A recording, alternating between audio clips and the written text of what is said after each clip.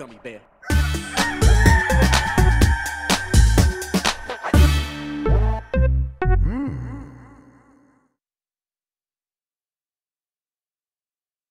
It's the internet. You're busy. Let's do this for April 3rd, 2024. For the next hour or so, let me help you sort through the world of gaming on Game Mess Mornings Live with me, Jeff Grubb.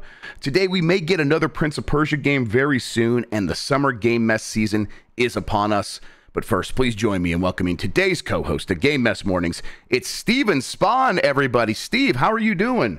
Oh, I'm doing really good. Wait, I'm supposed to make noises. Woo! Yeah! Woo! Yay! Oh, that's perfect. Let me, I got it. Yes, that's fantastic. Yeah, Steve, it's been a minute since we talked. How have you been? What games have you been playing recently? How's it going? I'm doing really well. It's a feast or famine kind of time right now for gaming. It seems like there's like 95 games, and then you're like, when's there more games coming out? So I feel like I'm in the middle of that backlog. I cannot get through all the games I want to play. Mostly because I can't escape Tarkov. I've been trying to escape it for a long time. It keeps pulling me back. I don't know. Tarkov, I've never even been able to get into an extraction shooter. Is Tarkov still the one I should go to if I have some curiosity about that genre? Absolutely. Yeah, it's the one that sort of is becoming the dominant one over it. And the amount of people that watch Tarkov now too is just ridiculous. Holy crap. There's tens of thousands of people in that category any day of the week. Yes, it definitely seems like that is the maybe not the shooter genre du jour, but it seems like the one that is the newest and freshest for a lot of people after Battle Royales kind of took over from traditional just the Counter-Strike kind of games. So it's not worth it for me to like go into the Call of Duty one or something like that, like a simpler one. I should just cut my teeth on Tarkov. It doesn't have the same the one thing that a lot of them are missing that Tarkov has is that fear. It's almost like having a horror game that you're playing with a shooter. It's adrenaline constant, That is so my jam too, because what I liked about PUBG over a lot of the other ones is I felt actually scared in PUBG, and I never feel scared in Fortnite. Not that that's really a knock against Fortnite. Fortnite's doing its own thing, but for me, I did come for that adrenaline. It's the adrenaline rush constantly. And what the weird thing is, if a good player only lives 60% of the time in Tarkov. So when you actually have some kind of loot in your bag and you manage to get out with it, it is a ridiculously good high. So yeah. All right. Yep. I'm gonna have to make it happen. It's time. Now, especially now that things are starting to slow down a little bit with game releases, I feel like I can make time for some of these things I imagined I would always go back and play. Yeah, the great thing about Tarkov is it wipes every 6 months, and this one's like the best one that they've ever done. So it's phenomenal. They're figuring out their player retention problem, which is great. That's fantastic to hear. That's getting better than ever. Steve, one of the reasons I had you on here is Lucy's just too lazy. She went to some concert last night, and she mentioned Steve's got something going on this weekend. Maybe that'd be fun to have him on to talk about it. You're having a charity gala this weekend. Tell the people about that. What's that like? How did that get started? I know this is the second annual one. How is it getting bigger this year? How can people participate? Yeah, I appreciate you having me on to talk about that. It's sort of my labor of love on gaming and disability, right? So we discovered during the pandemic that it kind of sucks when you can't go out to conventions, when you can't get to these places. And we came up with an idea: is what if you could have all the fun of a convention, but it was online and only online. And so we put together this little app on GatherTown that allows you to go in and be a 2D character, like a Stardew Valley, where you're literally walking around this virtual environment entirely dedicated to all the things that AbleGamers does, helping people with disabilities be able to play games. It's phenomenal. Last year, we had Ninja Brian, Drum NSP on there, doing the headlining, having DJs all night long. And it was just a giant party. It was just a giant celebration of gaming and how we can all play together. It's phenomenal, and I've been super proud to be a part of it for the last 2 years. This is year number 2, which means that we can only do better than last year, I think. So we'll just keep making it better every year and inviting people to come have a good time. We have a bunch of influencers, a bunch of friends, inviting people like you to come along and be like, hey, I'm going to be there. And then your fans get to go, oh, wow, I actually might get to meet the Jeff himself. Holy crap. Yes, I'll definitely be there. That sounds it sounds like a great time. It is it's all online. How do you make sure the environment feels like spontaneous and anything can happen and you can meet anybody? That's the beauty of the online world. Is it really is a Stardew map in a lot of ways. It's people over here to talk to. You can walk through people. You're able to take part in events. Last year, World of Warships put a freaking ship in the middle of the map because why not? It was great. They were like, can we put a submarine in the water fountain? I'm like, I don't think we can do that, but okay, maybe something. So ended up having a giant thing there. It's great. But yeah, people from Logitech, Voodoo, Ranger, Twitch, we're having a lot of high-level interest this year in celebration. It's actually AbleGamers' 20th year. Wow. I don't remember if it was like year 2 or 3 that I met you, but we're old, my friend. It's yeah, we've been doing this a while. So long time, yes. 20 years, holy moly. Yeah. Okay, so let's. People are hearing this. They're interested. How can they participate? Where should they go? What does it take to get into the gala?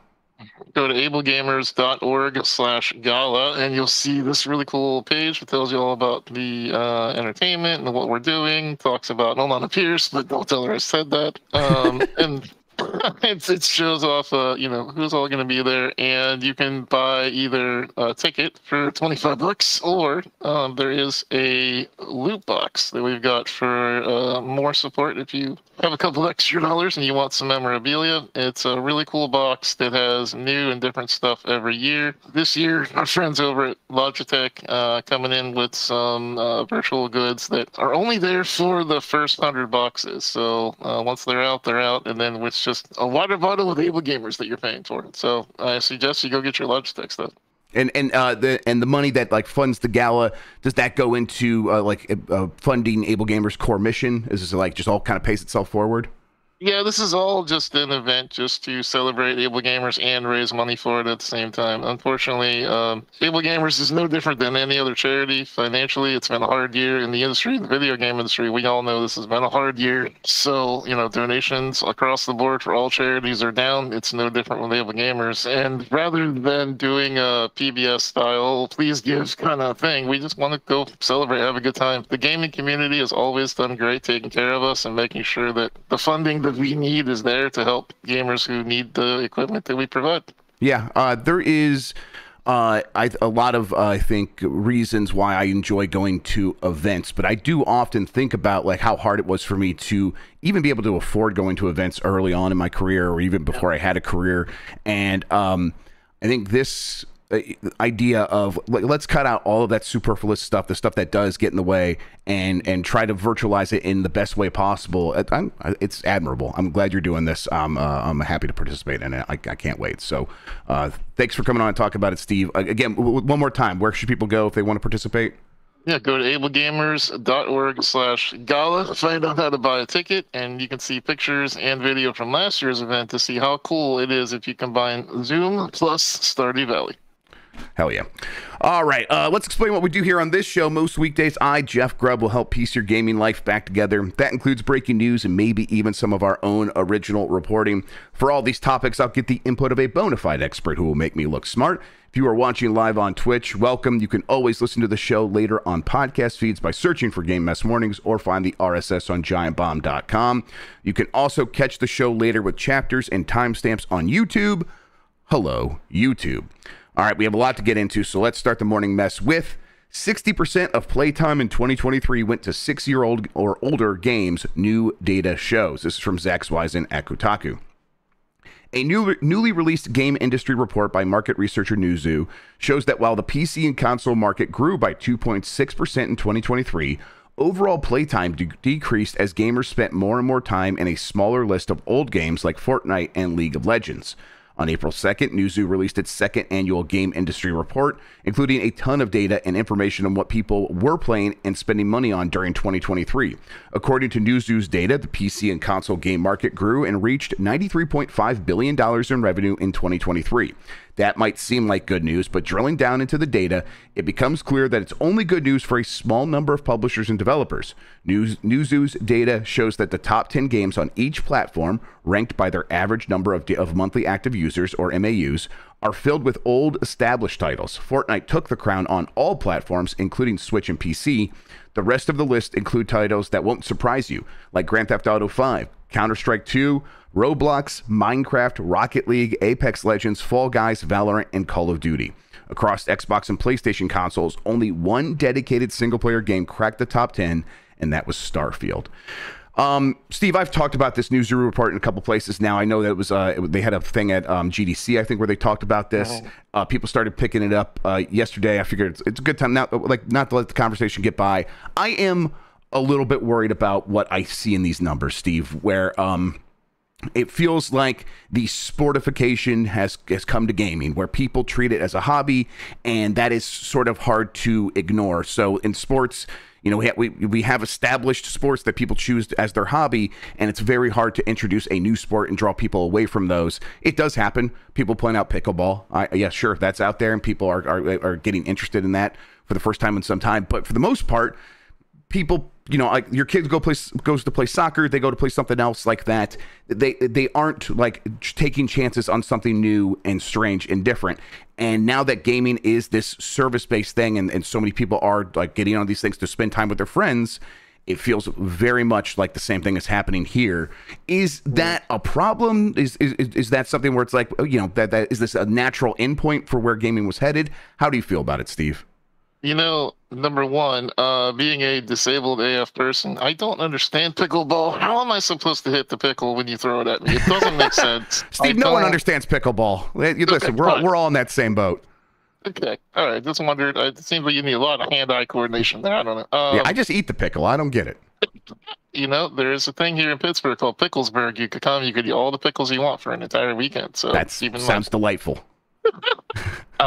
Not the cotton candy part. That's weird. Anyway, no, I think this is kind of just where gaming is going. I mean, half the list, when I was looking at the graphic this morning, it's like, you know, Fortnite, Rocket League, The Sims, League of Legends. You're literally naming off all the games that all of my streamer friends are constantly playing, and it's hard to break out of it. Not only because, you know, like you're saying, of people wanting to play it, but that's what they want to watch too. Like if you are someone who's a streamer and you're trying to go outside of these top 10, it is a hard road. It is a steep climb. Like, people just want to watch what they want to watch. Even the top of the show talking about my game, Tarkov, is more than 6 years old. So, you know, it's something strange. And I kind of wonder in my head sometimes, are we kind of at the point of the video game industry as where movies start remaking themselves because they're running out of really great original ideas, so they start rebooting? But it's really hard to do that in video game land, you know? Yeah, I mean, I think that you know, we definitely are at a place where, like, a lot of the big companies are remaking a lot of their biggest games. I mean, but at least they're doing it in kind of ways that are big and interesting. At least some of them, Capcom, and then I think that funds their ability to take chances on some other stuff. And we get Dragon's Dogma 2, which does feel pretty original, even though it's very similar to Dragon's Dogma 1 in a lot of ways. But it feels like it's inevitable at a certain point that if you try to get you know, as many people playing a handful of games as possible, because that's just economically that makes the most sense. You want to have one big live service game that just can draw in everybody, that it takes up all the oxygen out of the room and it makes it impossible to sort of escape its gravity. I think Matt Piscatella from what was once MPD, now Circana, refers to them as black hole games. It's just because their gravity is so great that nothing escapes them. And the thing about a black hole is it just gets bigger and it sucks in more, and it becomes more difficult to escape its gravity over time. It doesn't sort of wane in power. So and it, like, looking at the numbers, that continues to be the direction that things are going. Now, is this really a concern? Does this mean we get fewer interesting games? I'm not so sure about that. I think what these numbers say to the big companies is your risks are riskier than ever. So yeah, maybe fewer interesting games from the biggest companies, but I think there's going to continue to be a bubbling up of indie games that really fill in a lot of those gaps. So I'm not like like walking around like Charlie Brown, worried about this is the end of video games. But I do think like, hey, we are going to be in for some lean years from the big companies that were accustomed to releasing the most interesting games, or at least the biggest, most interesting games. Does that sound right to you? I think one of the things that we're looking at this a little bit off on is less than black holes. It almost feels like it's more like bubbles is how we're used to seeing video games, right? It's like, for example, you mentioned PUBG earlier, right? Nobody thought PUBG could be taken down until one day nobody played it. And that's kind of the way the video games seem to work, is you got like this huge bubble of amount of people that want to play it, and then all of a sudden something else comes along, pops it, and then you have just the core audience in there, and then everyone else sort of goes on to the next thing. And we're kind of used to that, but it hasn't happened to Fortnite, it hasn't happened to Minecraft, it hasn't happened to The Sims, But then again, they're really good at bringing down their own games. For example, Sims 5 will replace Sims 4. So, but Fortnite, I mean, I don't know, man. It's such a mega beast. I don't know that you kill it. Yeah, and I think you're right. I think we were just used to things working that way for so long that a change in that, I think what I consider to be the natural order of video games. The one thing that's true about video games is it's never stable. Something's always going to replace it. And it's like, that was true for the first 30, 40, almost 50 years of video games, but in the grand scheme of things, that's not that long, especially like you look at the way like, movies has changed and sort of settle into the way it works. It's like that took a long time, and it's much longer, and that's not that old of a medium. But it's like maybe this is the new natural order. Like, and as long, for me, as long as there is a space like Steam for small teams or even relatively big teams to take chances on from the indie space and have their own ideas and kind of do a punk rock, like we're just going to do our own thing and have the chance to burst through with something that no one was expecting. I think I'll be happy because there's plenty of games to keep me interested with that stuff, while I also occasionally dive into something like a Tarkov where I'm glad that these things have massive scenes and feel like a hobby, and I can hop in with people who are right there to either guide me or to give me a hard time, whether either one, that's going to be fun. So it's like, I'm glad that space exists, but at the same time, I need like interesting ideas. For me, novelty is like one of the big things that has always kept gaming interesting. And I don't think that will necessarily go away. I think they're going to keep pumping out those games. So I'm feeling pretty good. And I think the other side of that is the indie game scene is still kind of where a lot of these interesting ideas that have taken over the space did come from. I mean, Minecraft was certainly that. Roblox kind of that. Even like PUBG establishing a battle royale was that. I think Tarkov's not from some like a major publisher. So yeah, I think that if the indie game scene can keep producing interesting ideas, one of those actually could maybe break the grip that even something like Fortnite has, although that's looking less and less likely all the time. Yeah.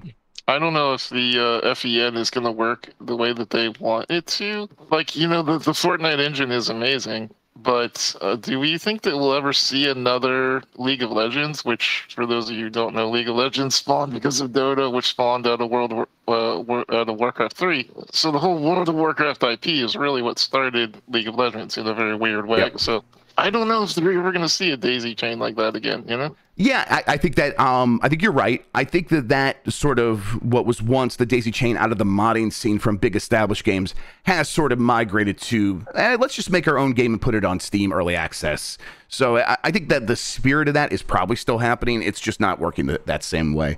And I think you're right that Fortnite, Unreal in Fortnite is not going to be the thing that creates that, actually. They're trying to be Roblox.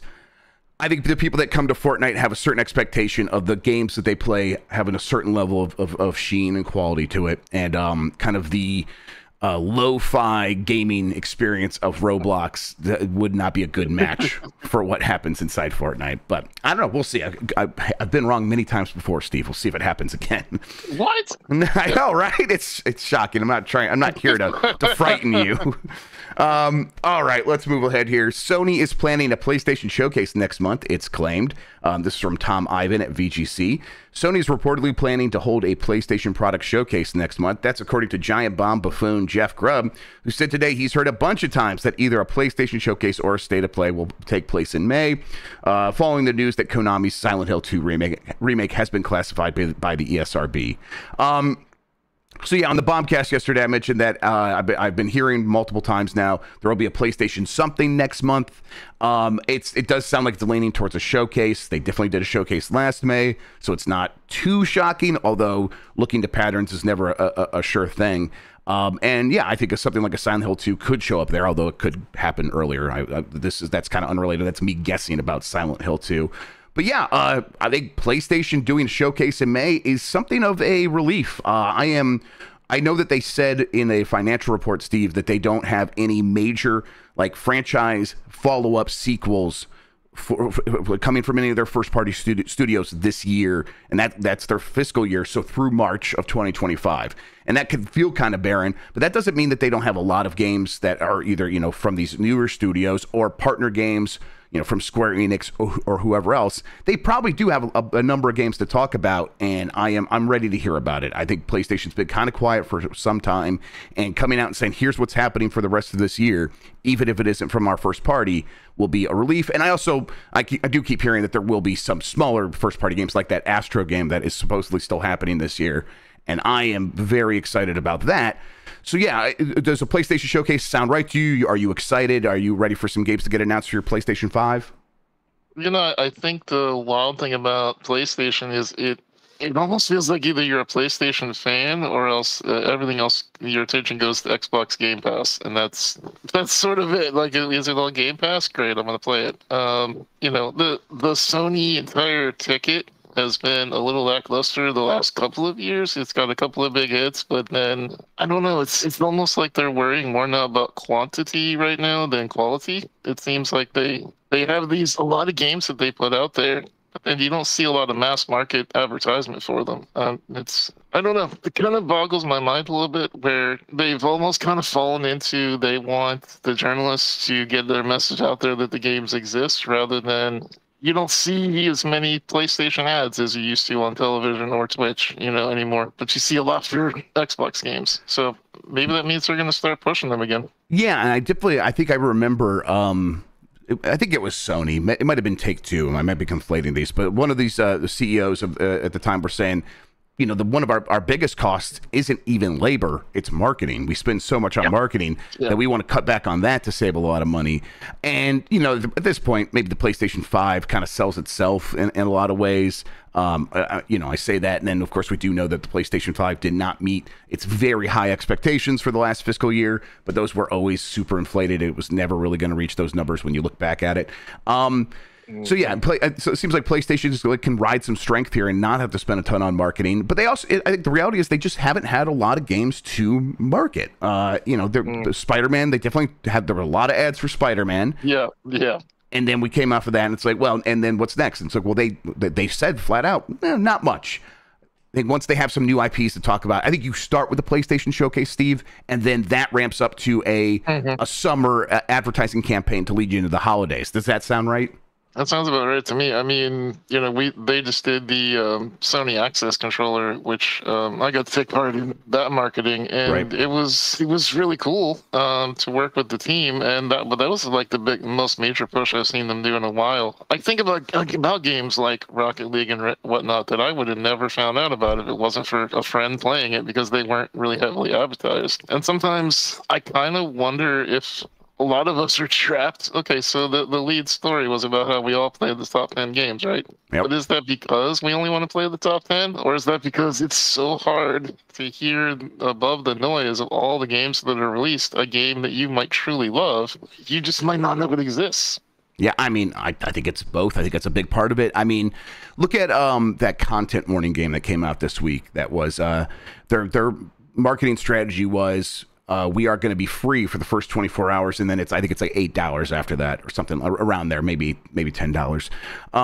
But for that first 24 hours, it was free, and then I think they probably partnered with a lot of content creators, and the game was downloaded something like 6 million times on that first day because actually what works is word of mouth, right? But word of mouth is a very difficult thing to get people. Word of mouth is friends spending their social currency with one another, And you don't do that for something that you're not sure of, especially if you're going to ask a friend to spend money on something. So making your thing free is one good move on that, because people would be like, hey, get this while it's still free. It's limited time. That's what I did in our Slack at work. Everyone just get this because we're probably going to play it someday. I don't want to have to like track down codes for you. I still got codes because I knew these bastards wouldn't download it. And of course, some of them didn't. So I got a handful of codes for them. I'll hand those out to you, Jan. But it's like you can't just repeatedly say, hey buddy, get this other $70 game to play with me, and maybe you'll like it, maybe you won't. You can only do that so many times. So the free-to-play games, the sure things, the things that have been proven successes, are the things that continue to grow in word of mouth as well, I think, Steve, right?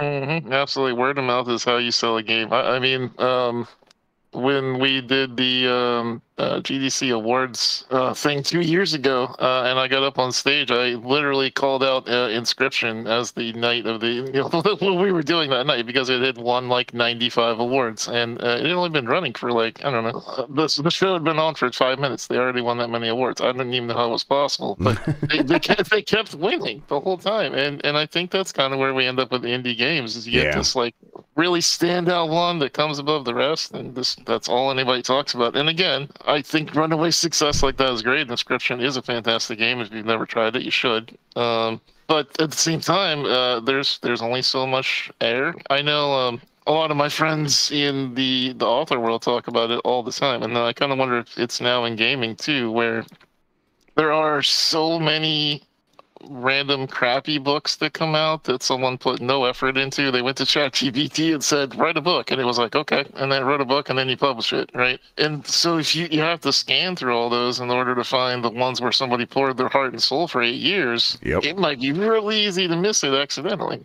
Yep, absolutely. It's and I think that comes back to like, so when people recommend something, they do it with some hesitation, and you want to be very careful about it, and that's a big hurdle to overcome in a lot of ways. So, coming back to PlayStation Showcase, this is I think PlayStation can talk to their audience. I think that audience is always ready for PlayStation to say, here are the games that matter. Sony doesn't, but it doesn't feel like Sony always capitalizes on that, to be honest. So we'll see. Hey, a showcase usually means some big stuff. They also have that rumored PS5 Pro coming out later this year. Maybe that caps off the end of a showcase. So there'll be stuff to talk about. I just I hope there's some fun games. That's all I'm looking for. Yeah.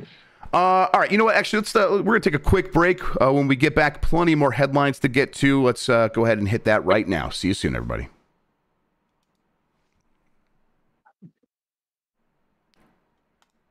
All right, we are back, and this was an interesting one. Prince of Persia. There's a new Prince of Persia game from Dead Cell devs coming, and that's according to a report.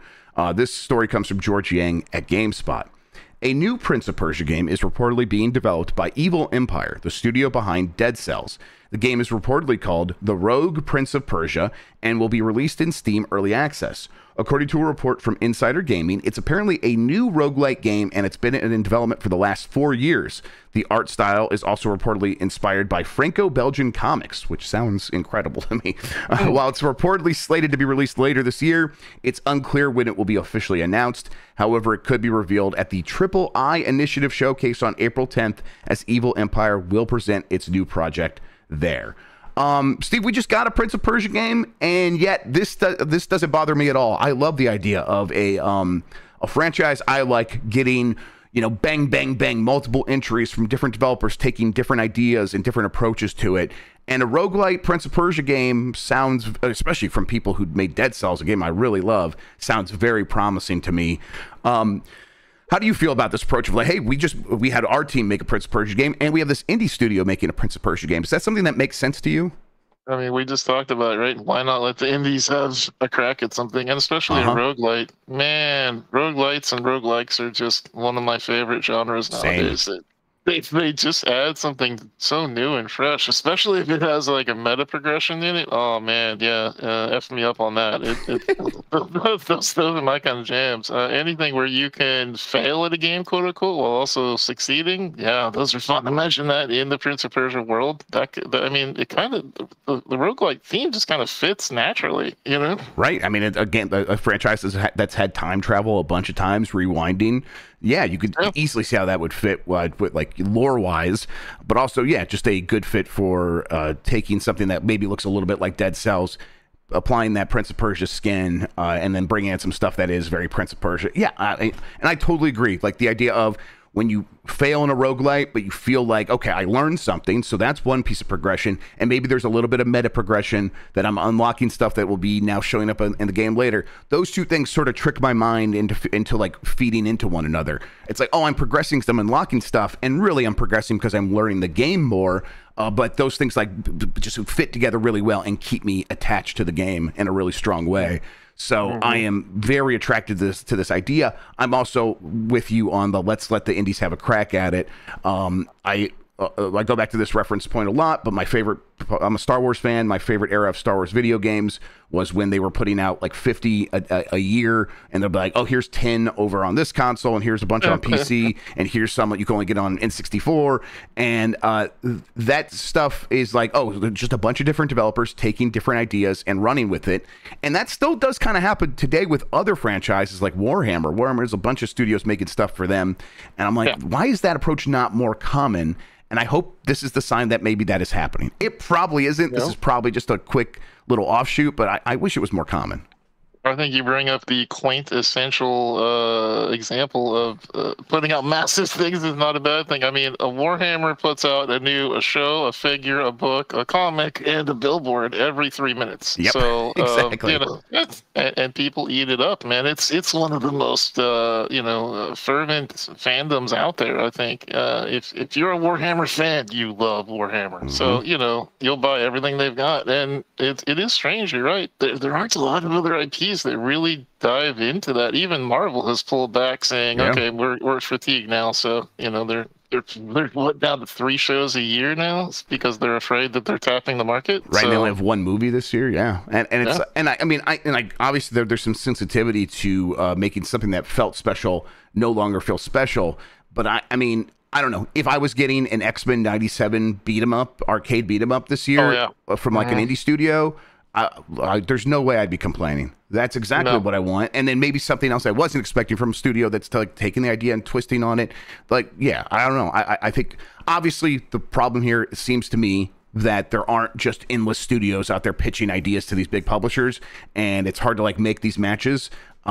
But I don't know. Figure it out, John Drake. I don't know. All right. Saber Interactive CEO says its Star Wars KoTOR remake is still alive and well.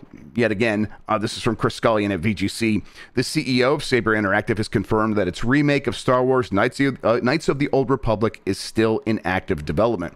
In an interview with IGN, Matthew Karch was asked to definitively confirm that Saber was still working on the game following its split from Embracer Group last month. He said, "It's clear and it's obvious that we're working on this. It's been in the press numerous times. What I will say is the game is alive and well, and we're dedicated to making sure we exceed consumer expectations." Now, this is something that is partially happening. This is partially my fault. I had that story where I'm like, that game sounds dead.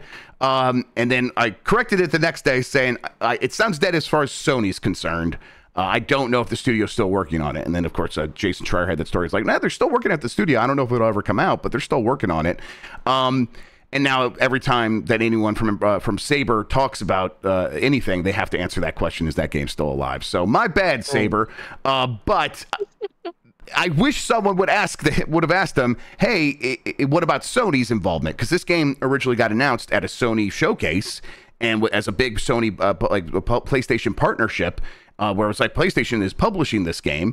And again, as far as I've heard, is now Sony wants nothing to do with it, and they've kind of severed that. I'm a little confused about how that would work, because it's like I would assume there's a contract there, but maybe the game was maybe they had like an out clause at some point and they got out of it. But as far as I'm aware, Sony wants nothing to do with this game anymore. So what about that side of things? That still seems up in the air. But for your part, Steve, KoTOR remake, they're still working on it. They want to exceed consumer expectations. Probably not coming out for several more years. Are you excited? Is this something that you care about?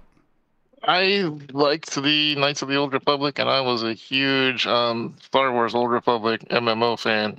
Played that for years, so I love that world. I love that universe. But it's interesting to me to see when a publisher kind of loses steam on something, how that can really affect what happens to it. We just talked about marketing, it's a big thing, but yeah, I don't know whether or not they'll ever get done with it. But thing is, it's KoTOR used to be that thing you just talked about, where they just released another one every time they felt like it. Like, there's a billion, Knights of the Old Republic, and we all liked all of them. So, maybe get back into just letting people grab a saber and go light some stuff up. Yep, that sounds real nice to me.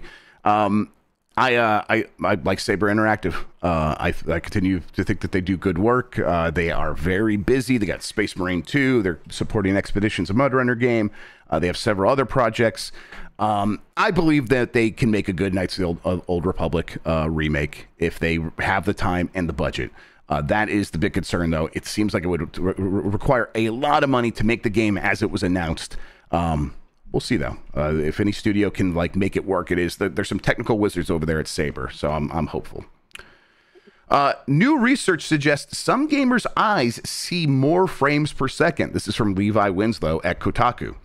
Ever wondered how pro gamers get so, well, pro? Sure, it's the hours of grinding and practicing, mastering a game's systems and applying them in competitive situations.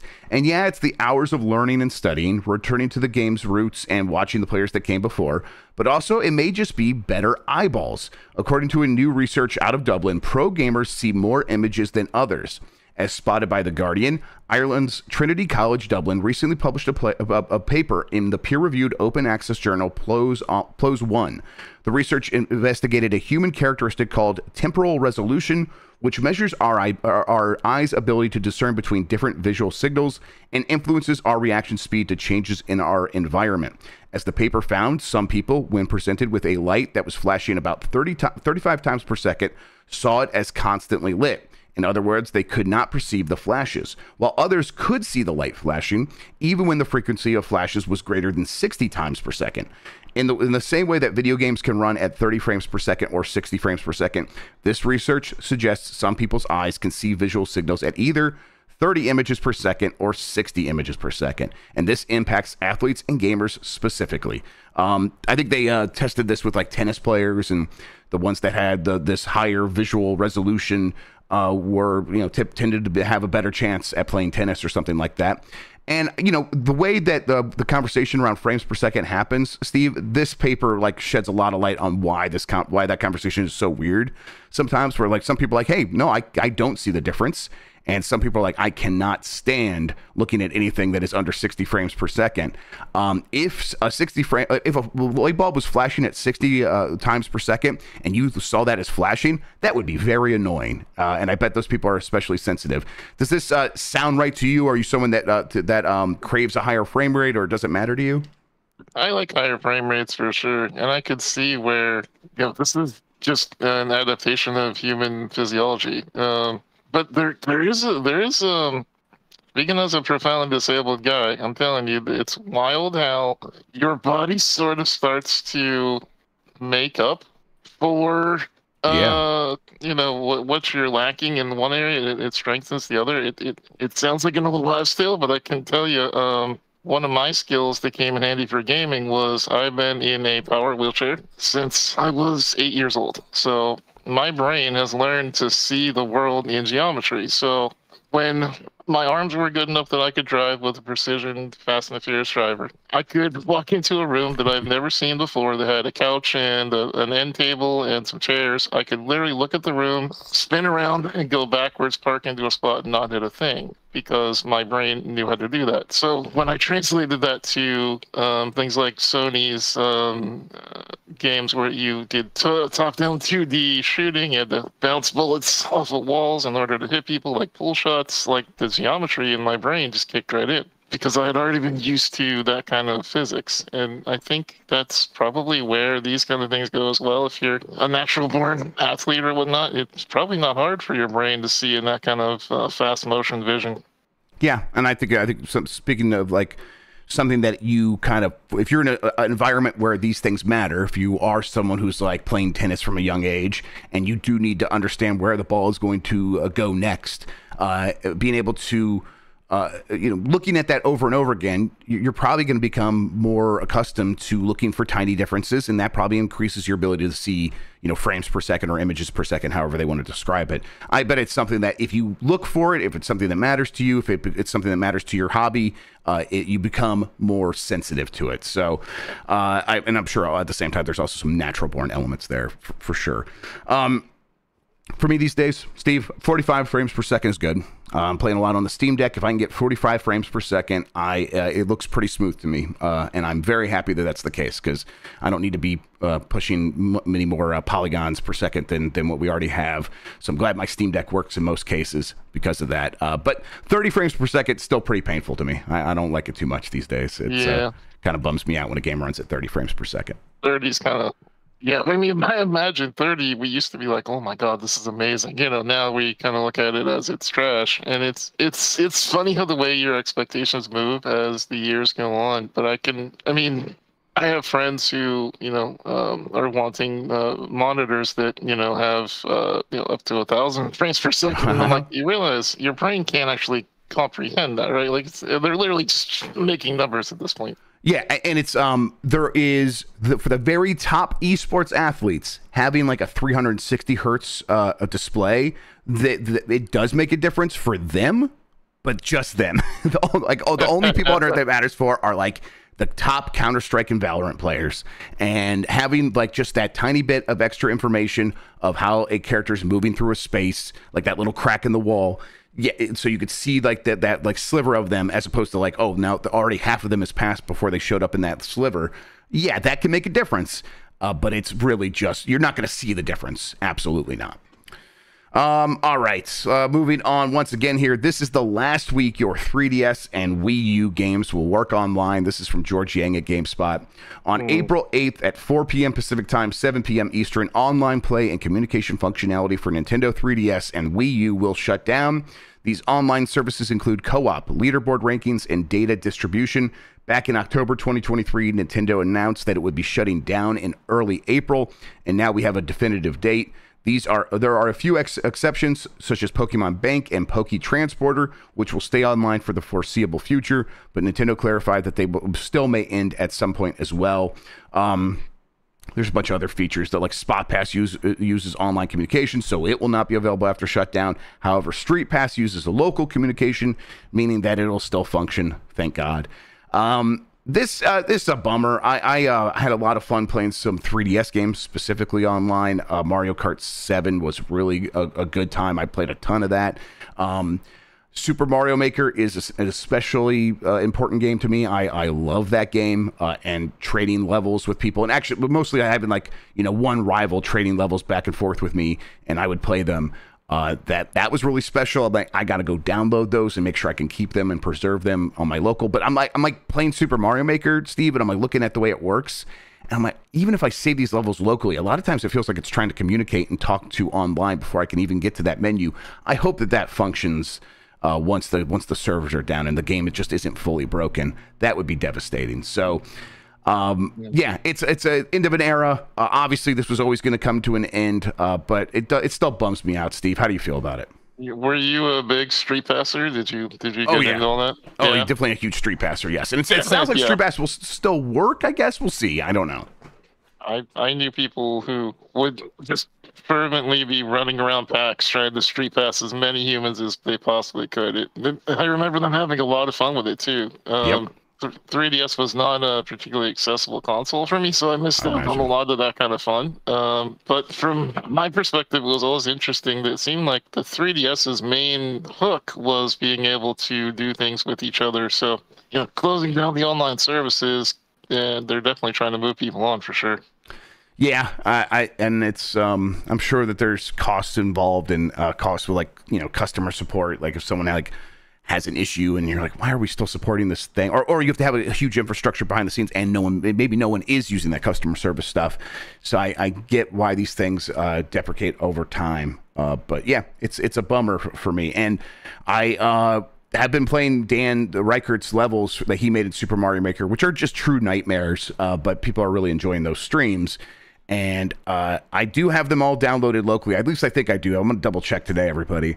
But I hope that they still work, because it would be a real shame if those levels were lost. And I know we could like recreate them in Super Mario Maker 2, but we shouldn't have to do that.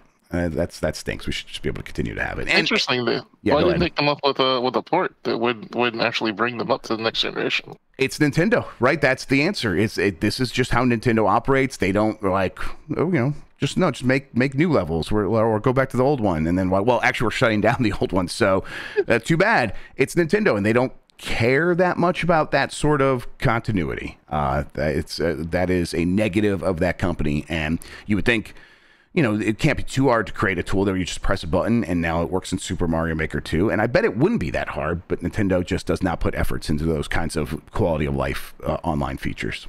So it's a bummer.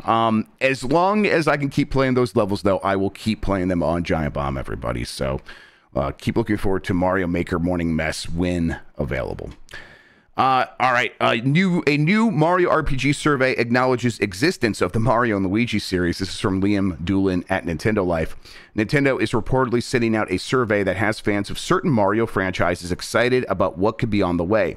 As highlighted by Mario fans across multiple subreddits and social media, a new survey not only acknowledges the Paper Mario and Super Mario RPG titles, but also the handheld series Mario and Luigi. Of course, just a handful of these questions have already led to speculation that Mario and Luigi games could be making a return. There are also many questions asking about the gameplay mechanics across each of these series, with mention of the battle systems, features, and even characters. So this is interesting because Mario and Luigi's from a team called Alpha Dream. That studio shut down because they put out a couple of Mario and Luigi remasters and remakes at the end of the 3DS when the Switch was out, and everyone in the world stopped buying 3DS games. So those games did very poorly, and the studio had to shut down, which to me was always like, Nintendo, you kind of did this team dirty. I know you don't own them. They're a partner. Help them out and keep them going so you can keep making these games. But again, no, Nintendo, fucking weird a lot of times. And so that studio went away, and I think the expectation is Mario and Luigi goes away with them. So now people see Mario and Luigi in the survey, and they're getting their hopes up. I think, Steve, when I looked at the survey, the sense I got is that Nintendo is looking for ideas that people liked from all of the Mario RPGs to inform how they make RPGs going forward. For example, there were a couple questions about, hey, do you like when these RPGs have new characters like Geno and Mallow from Super Mario RPG, or do you only like it when they have familiar Mario characters like Peach and Bowser? And there was options for like, I like new characters, I like the familiar characters, or I like both equally. And then another question was, do you like it when these characters that are familiar behave and look in a way that is consistent with how you expect them to behave in other games, or is it okay if they act in unique and kind of kooky ways? And these are definitely questions that have come up with the Mario RPG franchise a series before, where it was like, hey, it seems like Miyamoto doesn't like it when like a Koopa is wearing a hoodie or whatever. And now it feels like maybe they're softening on that, especially depending on like how these survey questions pan out. I'm not getting my hopes up for a new Mario and Luigi game, Steve. I'm a huge Mario and Luigi fan.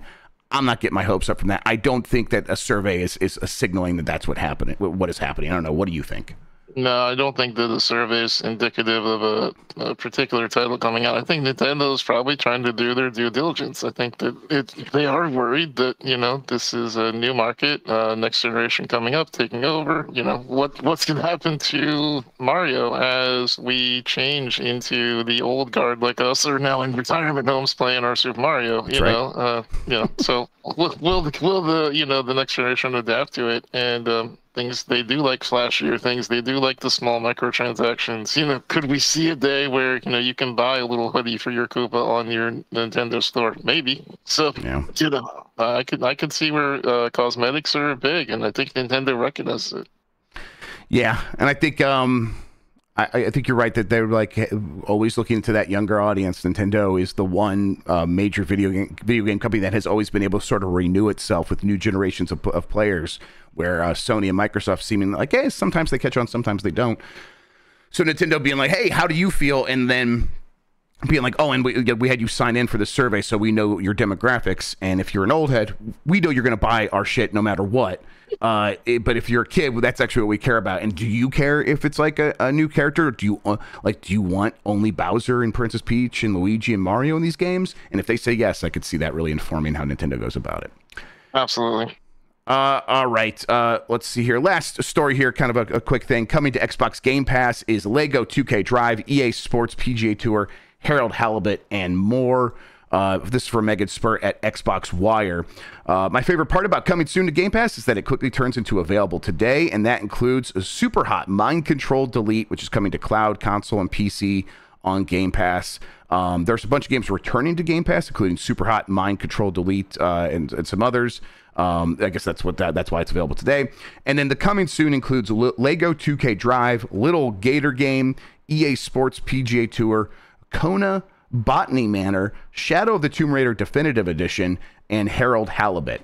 Tell you what, Steve, that Harold Halibut game looks very interesting to me. I'm glad that that's on Game Pass, because it's one where I'm like, I think it looks interesting, but I maybe would wait for other people to tell me it's a must play before I would dive into it. Being on Game Pass, maybe I'll just check it out and play it myself. But Harold Halibut is that stop motion looking video game where it just actually looks like a stop motion movie, but it's an interactive game. And I'm not sure how much like you control the action. Maybe a lot of it is just like, hey, move a character over there, and it's like preset motions. But either way, it looks fantastic. So I'm glad it's going to get a chance to really catch on with a lot of people. And then I always like a good golf game. So EA Sports PGA Tour showing up in here is a good sign that a lot more people will end up playing that. But yeah, how are you feeling about Game Pass these days, Steve? I mean, like we were talking about earlier, it's a great way to try out things before you buy. It's a great way to see the different games out there. I mean, me, I'm a huge proponent of demos because, if you are a disabled person, you may not be able to play a game and you'll know within the first 3 minutes. And that really sucks when you just spent $70 for a game and then you can't use it. Yep. So, I'm a big fan of demos, and I think Game Pass does that really right. I don't know the financials of it, but I do know we keep seeing some mega titles coming to Game Pass, so it must not be quite the worst way to make a buck as a studio. Yeah, and you see a lot of repeat customers, right? You see Sega show up a lot of times with their games, and Capcom has had a couple of games go in there. I think it was Exoprimal in Game Pass. I think it was. And then and now they're back at it with that Path of the Goddess game, which is a single player adventure game that has like a AAA budget. And Capcom's like, yeah, we will put this brand new video game into Game Pass day one. To me, that continues to feel like a really big deal. Like a big publisher, a successful publisher like Capcom that knows how to market a game, that knows it can build an audience with almost anything, is like, no, Game Pass is maybe the right way for us to do that. It's a sign that I think something is working there. And at the same time, I don't know. I'm not sure about Game Pass's long-term growth. It seems like it's reached all the gamers it can reach. So I hope Microsoft's happy with it, because I continue to be pretty happy with Game Pass myself. Yeah, I mean, it's the Sega channel on steroids, right? It's That's right. That's right. Did you ever use Sega Channel? I never had a friend that had it, so I never got the chance to use it. I loved it because I was hounding my mom when I was a kid to go to Blockbuster so often. She's like, if I just get you the Sega Channel, will you stop? And I'm like, yes. Yeah. So I take my 30 games a month. That's incredible. All right, let's get to the poll question from, I believe this is from Friday, because we did the April Fool's episode on Monday where I played Mario Maker instead. Are you going to try the Stellar Blade demo? 39% said yes, 61% said no. I tried the Stellar Blade demo. I thought that game was pretty fun, Steve. It's very much informed by a lot of other games, and that's very obvious. It's got a lot of Nier Automata, a lot of Bayonetta, a lot of Sekiro, a lot of Devil May Cry. And I was talking to Sean, who works with us here at Giant Bomb, and he was like, yeah, I think people can kind of see what they want to see in this game in terms of the gameplay mechanics, and I definitely think that's true. I was definitely seeing a lot of Sekiro. He was seeing a lot of Devil May Cry. But yeah, I'm also like I'm like a little surprised. It's like, the demo's out there. It's like a big PlayStation exclusive. Are people going to try it? Like only 39% saying yes. I wonder if this is a game that's going to need more word of mouth going ahead. Is this something that you're interested in? Something I didn't even heard about. So literally hearing about it now. I mean, that's, again, we were talking about marketing and not finding out about games, and I didn't have a clue, and I work in the industry, so. Yeah, so Stellar Blade is the one where if you see people arguing online about the way women look in video games, this is the one. This is the one that is getting people mad. And a lot of women are like, yeah, we want to talk about this. And a lot of weird dudes are getting very mad that anyone suggests that it's worth talking about, which is just frustrating. So, yeah, that's where we're at with all that. All right, we have another poll question we're going to get to in a second. Before we do that, Steve, why don't you tell people where they can find you on the internet, what you have going on, and let's remind them once more about the AbleGamers Gala. Yeah, people can find me, Steven Spohn, spelled just like it is below the screen, S-P-O-H-N. Just about anywhere, our sadly defunct Twitter being the main place I like to hang, but, you know, it's a muskrat village now, so take it as you will. That's correct. But the real reason that I'm here today and Jeff is putting up with my shenanigans is because of the AbleGamers Gala. The Gala is a really cool virtual event if you think Stardew Valley meets Zoom, where you're going to get to go in and play in this 2D environment where a bunch of your influencer friends like, you know, Little Simsy and Pirate Software and Jeff Grubb are going to be hanging out. So if you want to go, hopefully bump into some of your favorites, buy a ticket online, ablegamers.org/gala, and come check out all the festivities. We have bartenders live on scene, character artists. It's going to be a lot of fun. It's a big party, and it all supports gamers with disabilities. All proceeds going to support the missions of AbleGamers and let us keep the lights on. Fantastic. Again, check that out, everybody. ablegamers.org/gala-2024 if you want to just go there. But yeah, just go to ablegamers.org. You'll be able to find it, everybody. All right. Let's see here. The new poll question is... actually, did I come up with a poll question for today? You know what? Here's what I'm interested in now. Did you play, if you played the Stellar Blade demo, did you like it or not? Yes or no? And then, of course, there'll be an option there. No, I really didn't play it. So we'll get that up for you. We'll talk about that on the show tomorrow here on Giant Bomb. Speaking of Giant Bomb, what do we have going on? I think today we are going to play some more Tekken. I'm going to get through the story mode of Tekken, I believe, or at least get much deeper into it, but we'll likely be able to see the end. And then there is no Blight Club today. Dan and Jan are on their way to WrestleMania. So instead, we're going to do Delight Club, which is our series where we pick a game that we think one of our coworkers likes, and we make them play that. Mike is going to make me play Gamera for PlayStation 1. He thinks I'm going to like that game a lot. I did get it ready, and I did take a peek at it, and it started immediately with an incredible FMV in full English. And I am very excited about it, everybody. So check that out. That'll be at like 2:30-ish, 3 p.m. today. Tekken will happen when I'm able to get it going. Again, Jan's out. We're figuring things out on the fly. And then tomorrow, expect the voicemail dump truck. Friday, we'll have UPF and BCR. Look out for all of that. In the meantime, though, Steve Spohn, thank you so much for spending today talking with me about video games, man. I really appreciate it. Well, thank you for having me here. I appreciate you. Big fan of yours, as always. And I look forward to seeing you Saturday at 4 p.m. Sounds good. Likewise, Steve. I'll be there. Everyone else, you should be there as well. Check out ablegamers.org. All right. Thank you. You're the best audience in gaming. Until next time, have a good one. Take care of yourself, and goodbye.